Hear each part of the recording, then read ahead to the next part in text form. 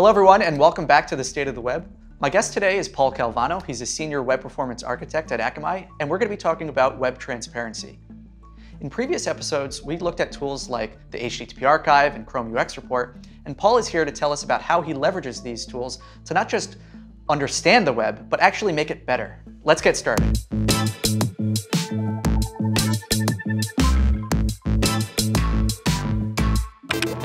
So Paul, thank you for being here. Thanks, Rick. It's great to be here. Tell us about what you do at Akamai. Sure. So at Akamai, I work with a lot of our customers on some of their strategic performance initiatives. Often I'm brought in to help do a performance assessment of a customer's website, try to help them understand where maybe they're experiencing some of their performance delays, what we can do to help them, what maybe their developers can do to optimize things as well. And Akamai has two different product lines, major product lines. Can you tell us about those? We have a couple of different offerings. So Akamai is most people know us as the largest content delivery network, and it certainly is. We deliver about 20 to 30% of the world's web traffic. It's a pretty massive network, 240,000 servers and 2,500 locations. But we consider ourselves to be a cloud delivery platform. So we have the delivery aspect of it, where we're basically delivering content across the web to end users. But then we also have the ability to accelerate that content using a variety of different performance optimization strategies, and then secure that traffic by implementing like WAF and security filtering technologies, as well as bot mitigation technologies. And then beyond that, we also have some value-added services. One of them is mPulse, which is a real user measurement service that we use to essentially track the performance of actual end users across sites. Now, as one of HTTP Archive's biggest power users, you can get some interesting ways of mashing up both real user data with synthetic. Can you tell us about a couple of ways that you've done that?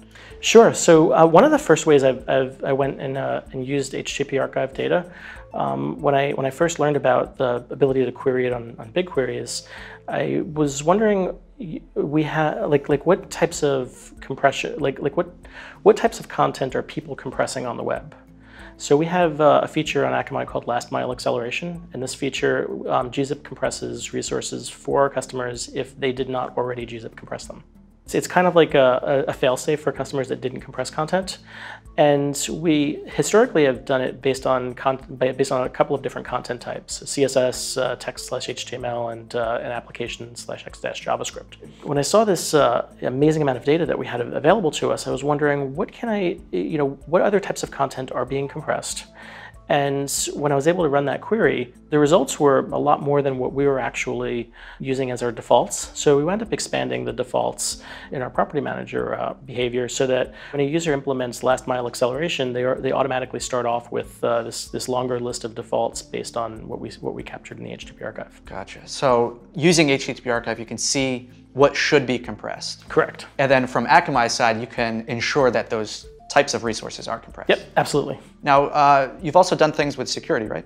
A couple of months ago, Doug Sillers wrote a really great post on the HTTP Archive discussion forums about cryptocurrency mining and its performance impact on the web. And if you visit a website that has a cryptocurrency miner, you'll definitely notice that not only does the performance of that page drag, but your entire computer just starts slowing down to a crawl, because it's just using as much of your CPU as possible. So when I saw that, we started working on, I know that you and I and Doug started working on basically building out that query so that we were able to detect a variety of different cryptocurrency miners. What I've been doing since then is I'll actually run that query with every new HTTP Archive release, but look specifically for Akamai customers that have cryptocurrency miners enabled on their site. A lot of times I'm finding like one or two sites that have a cryptocurrency miner, and then I go and I reach out to them and I let them know, hey, do you know you've got this on your site? And do you know the performance implications? And do you know how it got there? Because that may be a security implication. And it's provided some really great insight into the content, and the content that maybe third parties might be putting on our customers' websites. And I found it to be very useful to have that insight to share with customers. Another thing on the security side is we have another service called Enterprise Threat Protector that enterprises can use to secure their sites internally, so that let's say someone that loads a web page doesn't load content that's known to serve malware. I actually used the Enterprise Threat Protector data to parse the HTTP archive and look for sites that we would have blocked with Enterprise Threat Protector. And then I actually found one that was an Akamai customer, but the site was actually like a typo squatting domain, and it was injecting malware onto the site. So I wound up reaching out to them and said, hey, do you know about this? And they didn't, and they were able to go and work through their legal to see what they could do about it. It's amazing how you can actually take this data, which is almost like emotionless and not directly tied to a person or an experience, but you can take that back to Akamai and then start to reach out to your customers and actually see some real improvements on the web, making it safer, faster. It's great to see. Yeah, it's really cool to be able to take that data source, take the output of that, and kind of correlate it with some of our data sources that give us the ability to reach out to customers. I did that also recently with we saw there was a zero-day exploit on a popular popular publishing platform, and as soon as I heard about that, like the morning that it was released to the public, I said, I wonder if I can query against the HTTP archive to find out who's actually using this particular server software. And then I looked for the ones that were Akamai customers. I very quickly joined that to a table of contacts, and we were able to go out and proactively reach out to people and say, hey, we believe that you're running this software. Are you aware that there's an exploit? And it also enabled us to go and offer the ability to proactively patch the software for them via a web application firewall before the customer before some customers were actually able to patch it on their end. It's really, really cool ability to kind of correlate that to customer data. So let's pivot to another data source. Google releases the Chrome User Experience Report, or CRUX for short, where it's another real-world user measurement data set. How have you been using this data and making Akamai customers' experiences better? Sure. So Akamai offers a service called mPulse, which is a real user measurement service. And this allows our customers to see the performance of all of their users across all browsers and locations and experiences and pages and so forth. We also use it to correlate performance to business metrics. I know Tim Cadlick was on here a few weeks ago. He runs a site called WPO Stats. And on that site, you can actually see a lot of use cases for how performance benefits a company from a business perspective. Conversion rates and ad revenue. Yeah, a lot of companies have talked about how they've improved performance and they've seen advertising revenue increase. They've made more money via higher conversion rates. mPulse is designed to help our customers achieve those objectives by correlating the performance to the conversions and revenue. Not every customer uses a real user measurement service right now. So a lot of customers I found use a variety of different techniques to understand the performance of their applications. I've actually been showing customers, the Akamai customers, some Chrome User Experience Report data just to help them understand what their performance actually looks like to real users. Because as you know, that you're actually collecting those real experiences from Chrome browsers and aggregating that so that we can see the histograms of the performance. Some customers have actually implemented a real user measurement solution like mPulse because of that. And so it's actually kind of sometimes changed the direction of how people will monitor performance because they've seen how different it is from synthetics. And so I know that one of the things that we worked on together was actually correlating the Chrome User Experience Report data to mPulse data to try to see, hey, is this data consistent? And what we found was that it was very closely aligned. Do you make any of this public through like a report or anything? So the mPulse data is not currently published externally. So our customers each have access to their performance data, and they use that to analyze their site's performance. We used to have a report that we published called the State of the Internet Report, which sounds a lot like the State of the Web video. This report was a quarterly report that Akamai published that talked about connectivity across the web. So what was the bit rate in various different countries, what percentage of traffic were we seeing across the web, and so forth.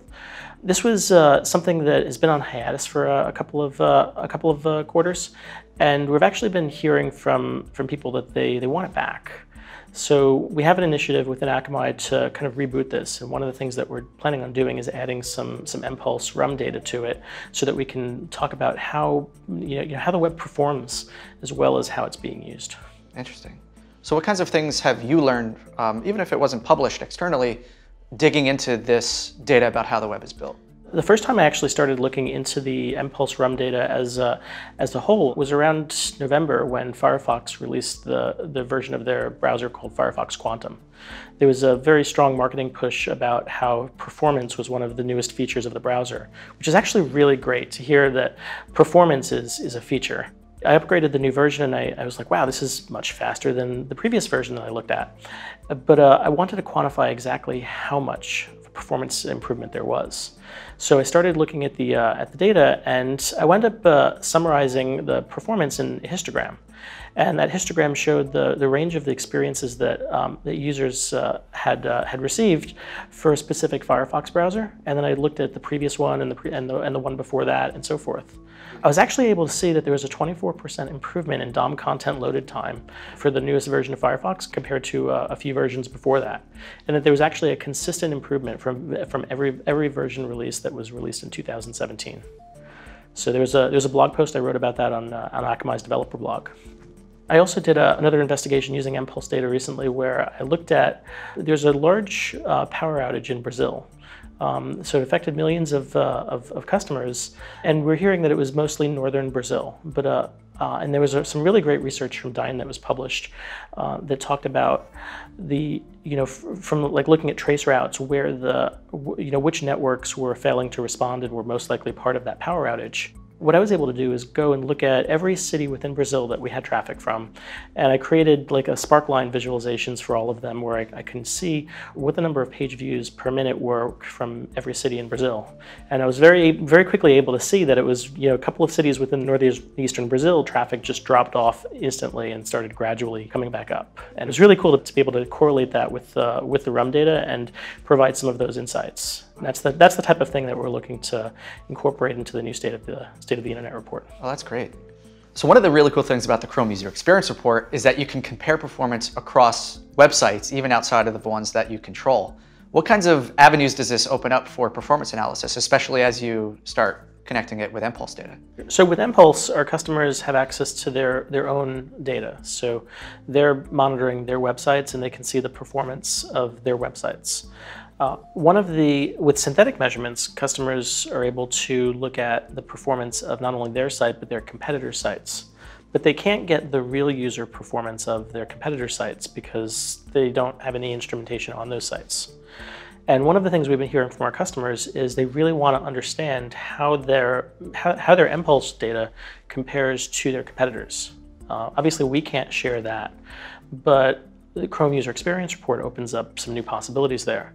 So because this is a public data source that contains performance for, I think it's up to 1 million sites now? 3 million. 3 million, wow. So you're almost certain to find any website that you want to find in there, and you'll be able to get the comparative performance information. So one of the things that we're actually building into mPulse, it's not there yet, but we're building it, is the ability to select a couple of different sites that you want to compare your performance to, and then it will actually use Chrome User Experience Report data to show that performance comparison, so that you can actually now see not only how your website performs with your data, but see how your website performs with data that is not your data. Competitors. Right. Industry, web as a whole. Correct. And I know that you recently presented a presentation titled "Not My RUM," and it's essentially exactly what that is you've got your RUM data, but then here's not your RUM data, which is from Google Crux. Yeah. Check it out, link in the description. So I want to ask you about the future of the web. What excites you about the direction that the web is moving? Oh, wow. So that's a pretty loaded question. I've been doing work on the web for a very long time. And one of the things that I constantly see is that things are changing constantly, but we're seeing a lot of similar trends. If you think about the way mobile's evolved, 20 years ago we were talking about like WAP pages to serve simple versions of web content to feature phones. And then years later we're talking about responsive web design, we're talking about content adaptation to serve a desktop site but have a mobile version. And now we've got AMP. Things are constantly changing, but we're constantly trying to go for the same goals, which are reducing the amount of bytes on a page, reducing the complexity of the page for mobile clients. And I think that as we're seeing mobile explode, it's upwards of 50% of traffic for most sites. There's so much more opportunity to optimize the performance of that, and I feel like we're just getting started. What kinds of things would you say to somebody who wants to get started, analyzing this kind of data? Some of my colleagues they'll nerd snipe me and they'll ask me a question, and suddenly I'm doing 6 hours of research just because it's fun. But a lot of that just comes from being extremely curious and trying to ask questions and answer them. And if you don't know how to answer them, look for help and try to find the right data sources. And I feel that a lot of it really just comes down to being curious and just trying to problem solve. The data's there. There's community for analyzing the data and support for that. And if you're looking to get started in that, there's a lot of support in the HTTP archive discussion forums, and you can do so much with it. Well, Paul, thank you so much for being here. Thanks for having me. So if you'd like to check out Paul's HTTP archive presentation at Fluent conference this year, we have a link to it in the description. Or if you'd like to keep the discussion going, leave a comment below. Thanks for watching. We'll see you next time.